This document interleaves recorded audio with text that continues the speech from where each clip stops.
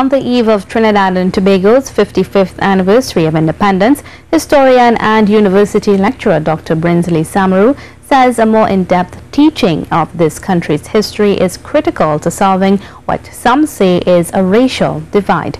In a special interview with C News, the historian argues that the present environment is as a result of our history of colonialism. Janine Brown has more.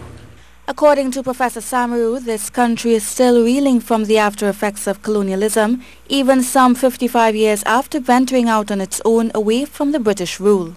He says one of the remnants of colonialism, even 55 years later, is the general attitude towards race. With the two major ethnic groups in this country being the East Indians and Africans, he says the racial divide that's felt today was actually taught to us by our former masters. We will see that the racial divide did not spring either from the Indian people or the African people.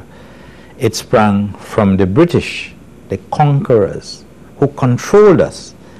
And they understood, and this wasn't something in Trinidad alone, it was wherever they had empire, that if we let these people, the natives of the settlers in Trinidad and Tobago, Nigeria, or Ghana, or India, if we leave them by themselves, they would join together and throw us out. He says promoting education of the past will naturally have a positive effect on the present. If the people of Trinidad and Tobago understand this, and understand that there is no real reason for antagonism, then I think the whole society can change. And that is why I think education, that is why I think learning more of our historical antecedents can clear up people's minds.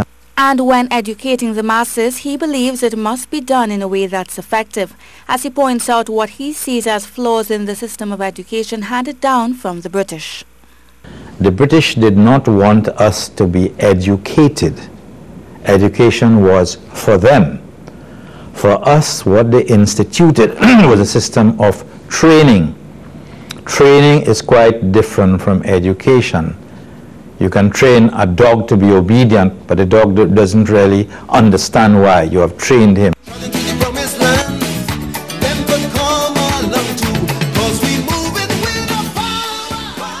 Looking at the next 55 years and onwards, the historian says we must take charge of our destiny as a people to make Trinidad and Tobago an even better nation and a place to call home.